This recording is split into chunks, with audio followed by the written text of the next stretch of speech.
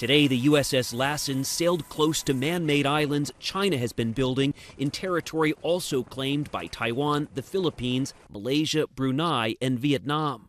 Recent satellite photos show the expansion of Subi Reef, which the U.S. naval ship passed today. It's believed China built an airstrip there capable of handling military aircraft.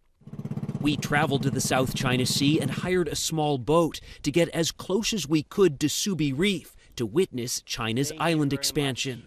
This is Subi Reef that we are approaching off the starboard side of the bow here.